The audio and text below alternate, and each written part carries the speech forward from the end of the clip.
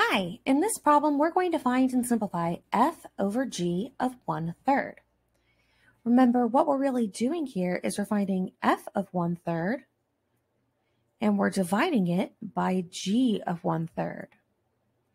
In a previous video, the one for multiplication, we found that f of 1/3 comes out to be 85 over 9.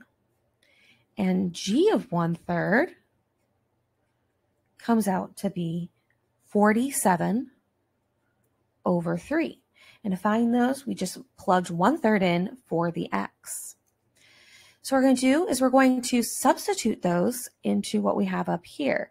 So we're going to do 85 ninths divided by 47 thirds.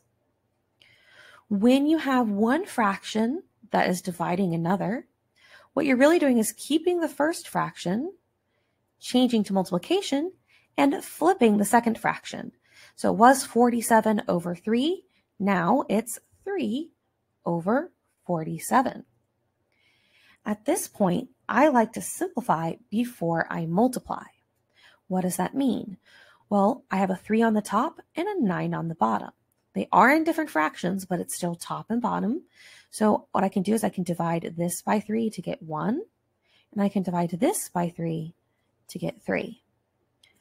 Now I have 85 times 1 on the top, which is 85, and 3 times 47 on the bottom, which is 141. Remember, you can always also type this into your calculator and use the fraction button to help you simplify to that final answer. But there you go. That's how you're dividing these two functions at 1/3.